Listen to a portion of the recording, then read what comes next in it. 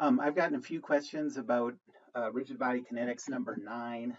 That's the one where you have a rectangle, this rectangular body, um,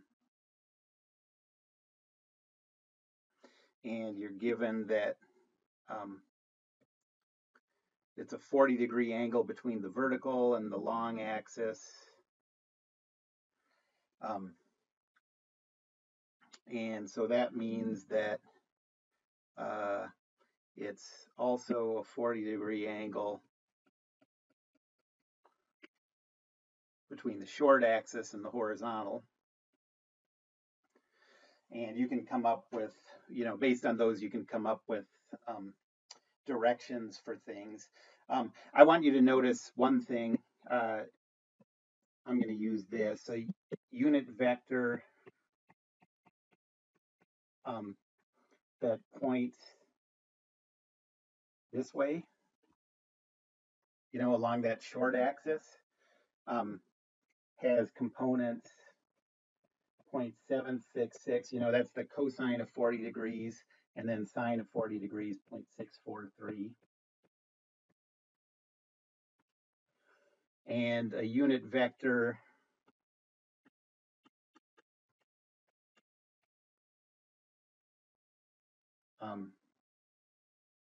pointing this way, perpendicular to it, has an x component of negative 0.643. This is, so what I'm doing is, this is 40 plus 90, so cosine and sine of 130 degrees is negative 0.643, positive 0.766. Okay, so now to get around from one point to another along the edges or parallel to these directions, you can just multiply lengths times those unit vectors. So that'll be easy, make it easier to get our vectors and our coordinates that we need. Okay, and we need the mass of this thing. The mass is the volume times the density.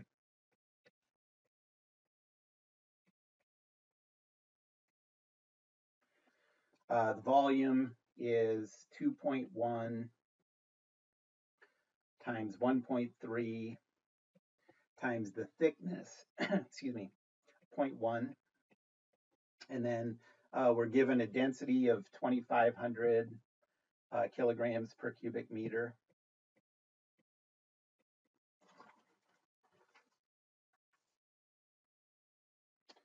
Okay, 2.1 times 1.3 times 0.1 times 2,500. So the mass of this body is 682.5 kilograms.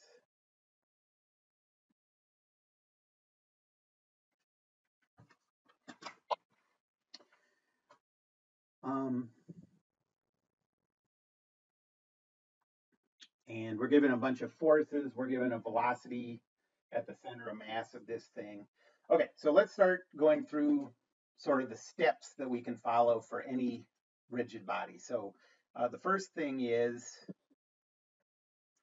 there a fixed point?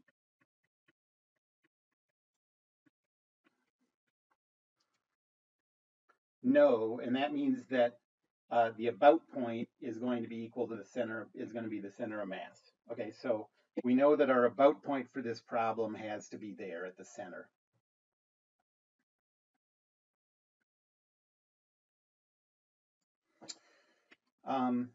So now we can calculate the mass moment of inertia for that about point for the center. We don't have to use parallel axis theorem anytime our about point is the center of mass. And so for this shape,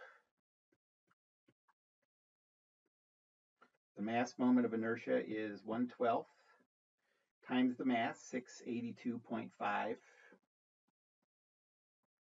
times the quantity length squared plus width squared. And so we get a mass moment of inertia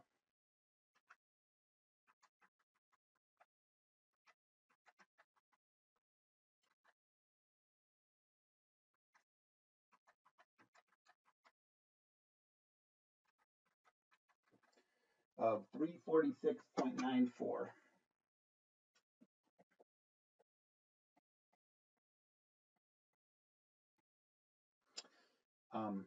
And this is in kilogram meters squared.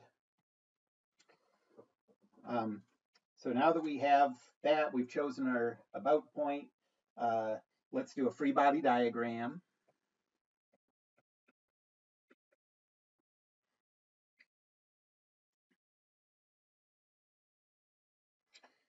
Okay, so here's the body. It says to neglect the weight. One way you can think about this is like we're looking at this spinning on like an air hockey table from above, kind of, you know what I mean? So the weight is perpendicular to the plane we're looking at. We have a force vector at this point of negative 200, negative 150.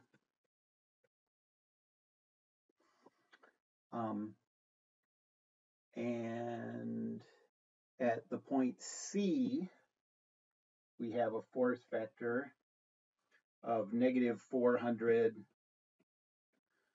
positive 300.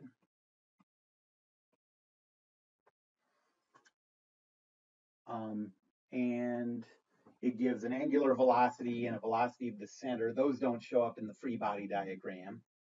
And since we're neglecting weight, that doesn't show up. So now we can write out the row vectors, the force vectors, and the moment vectors for these forces. So first I'll do the one at A, this negative 200, negative 150. Okay, so the row vector. What does the row vector mean? So think of the definition. The row vector is the vector that goes from the about point to the point of interest. So the row vector for this, I'll erase this in a second, is that. Okay, and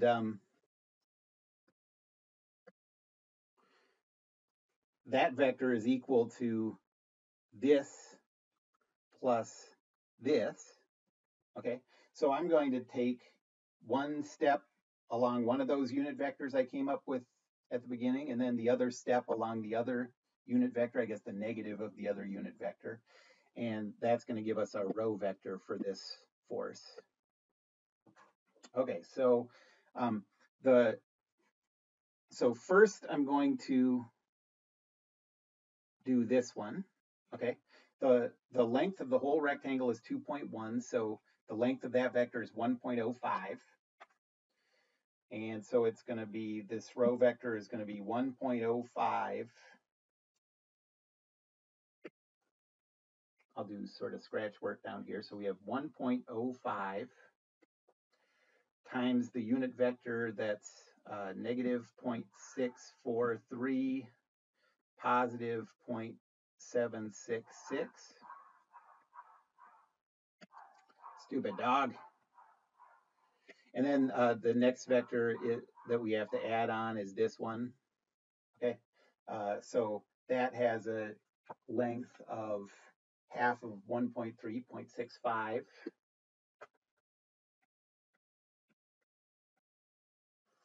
Times the negative of the other unit vector I came up with. Shoot.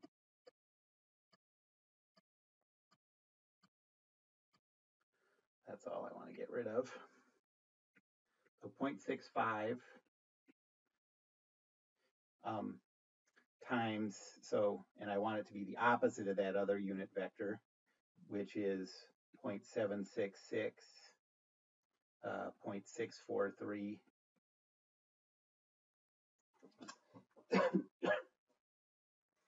Okay, so 1.05 times negative 0.643, 0.766 plus negative 0.65 times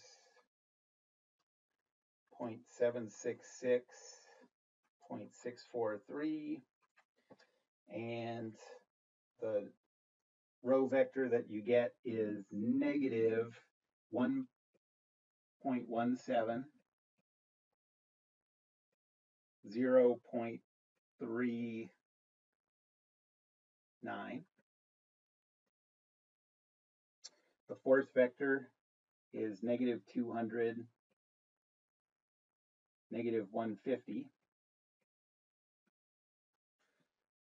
And so the cross product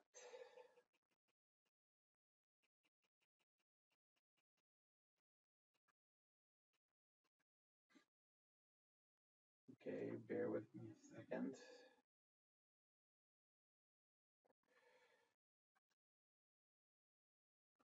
So we want the row vector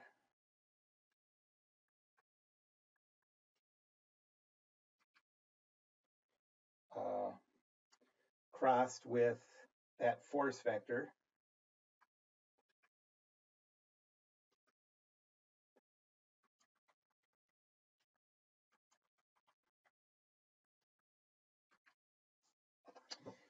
And since this is in the xy plane, all we're going to have is a z component. So I'm just going to write the z component.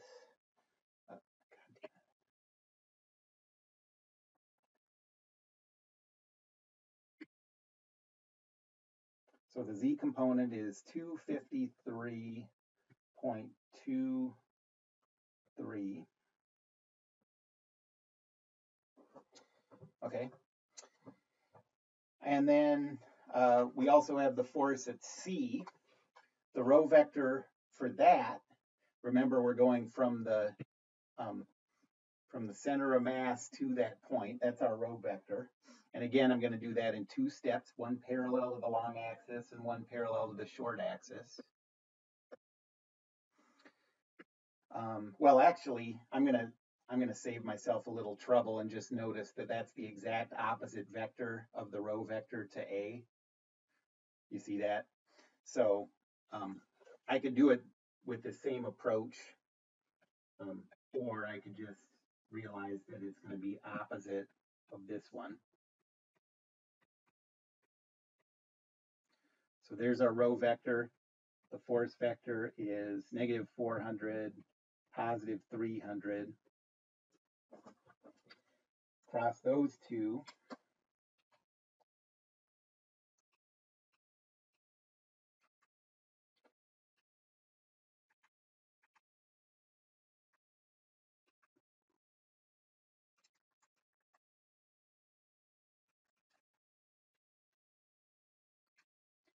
And you get negative 197.375.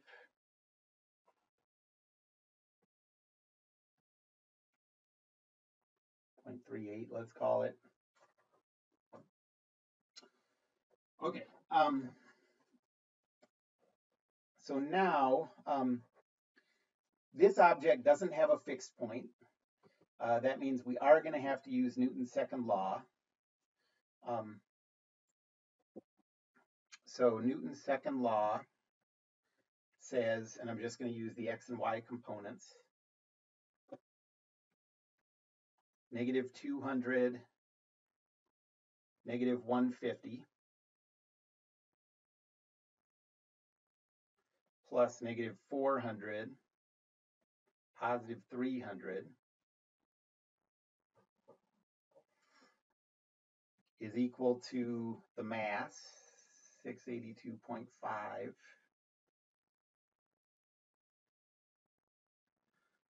times the acceleration of the center of mass,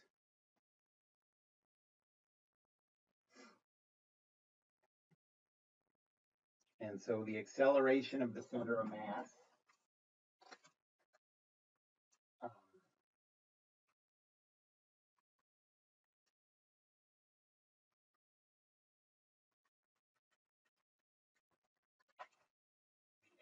component is negative 0.88.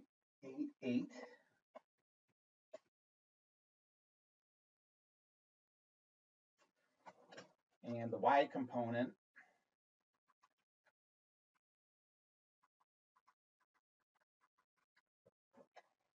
is positive 0.22.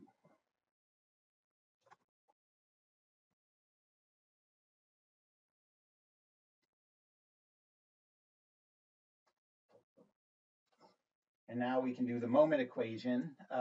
I'm just going to use the z component of that. The x and y components are 0. So we have 253.23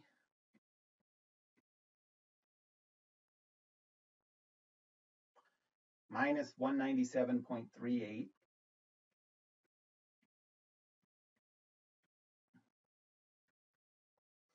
is equal to the mass moment of inertia. I calculated that in step 2 here, is equal to 346.94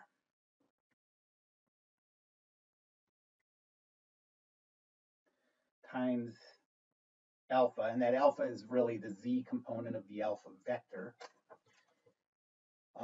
So alpha 253.23 minus 197.38 divided by 346.94, and you get, okay, so let me do these both in 3D now, just so we see everything that we have here. So that's our acceleration vector, and our alpha vector, what we solved for here is the z component, so this alpha vector is 0, 0, 0.161, and that's radians per second squared. Okay, so now we calculated everything we need to know about the acceleration. Now the questions that it asks you, A, B, and C, are what are the velocity at A, the velocity at C, the acceleration of the point B at this instant. Okay, so to do those, we're going to use the relative motion equation. So for part A, if we're trying to calculate the velocity of the point A, the velocity vector of A relative to the ground is equal to the velocity of A relative to the center plus the velocity of the center relative to the ground. The velocity of A relative to the center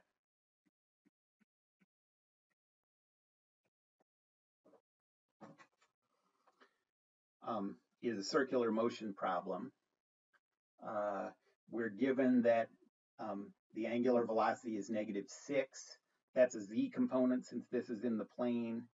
So we have omega cross r.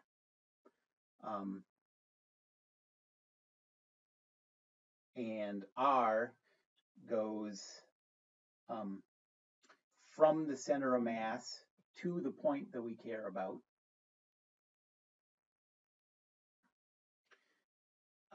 And so this is 0, 0, -6 crossed with, we're trying to go to A, so we already calculated that vector that we want, -1.17.39.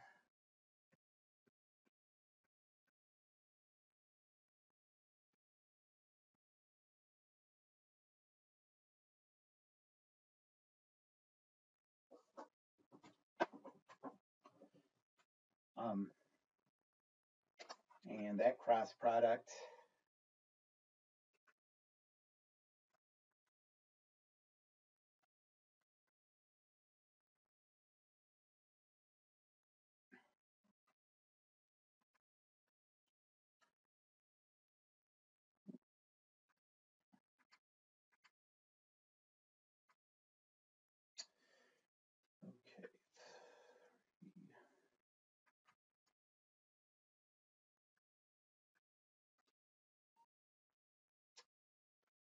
so the cross product of 0, 0, -6,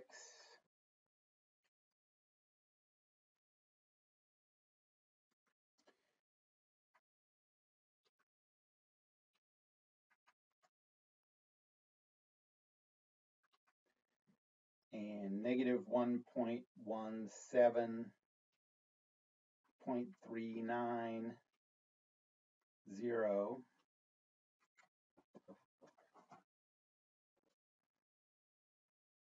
is 2.34, 7.020.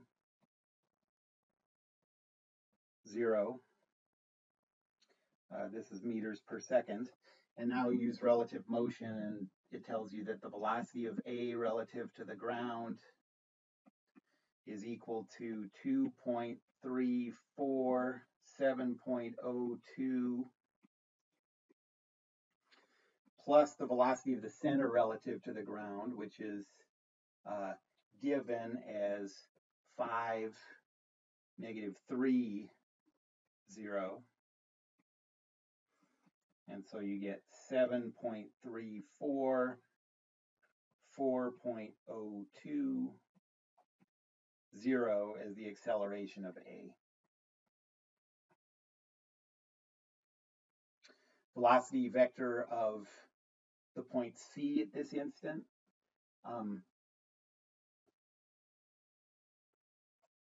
That's what it asks you for in B. Well, so it's going to be relative motion again. So velocity of, oh boy, this C, what I'm calling C here, let's call that the center of mass to differentiate from that point C that we're going to do now. So the velocity of C relative to the ground is equal to the velocity of C relative to the center of mass plus the velocity of the center of mass relative to the ground.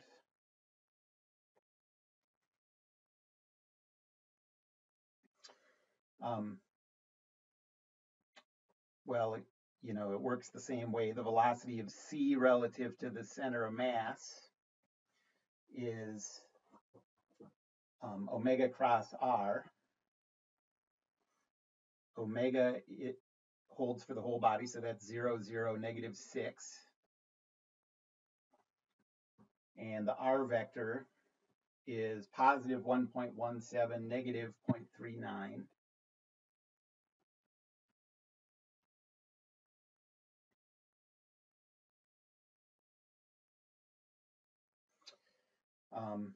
And that's just going to be negative 2.34, negative 7.02.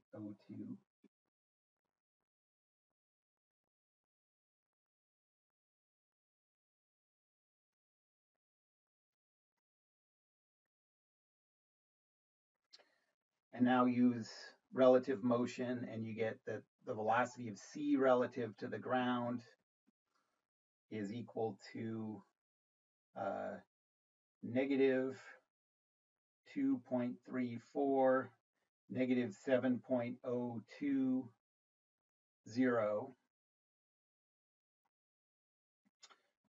plus the velocity of the center is still the same, so 5, negative 3, 0. And so for the velocity of the point C, we get 2.66 and negative 10.02.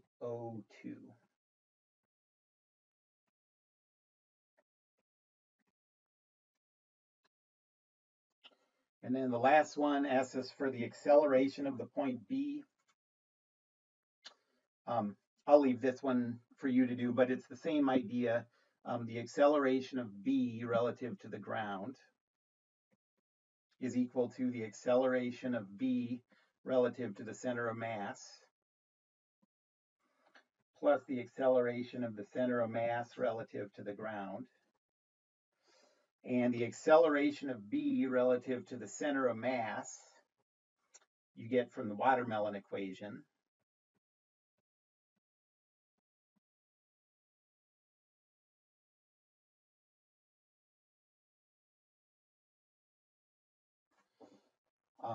The omega is given in the problem. The R is from the center of mass to the point B.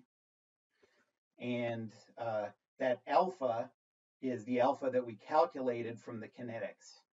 And then once you have that, you'll add it to the acceleration of the center of mass that we got from the kinetics. So that's rigid body kinetics number 9.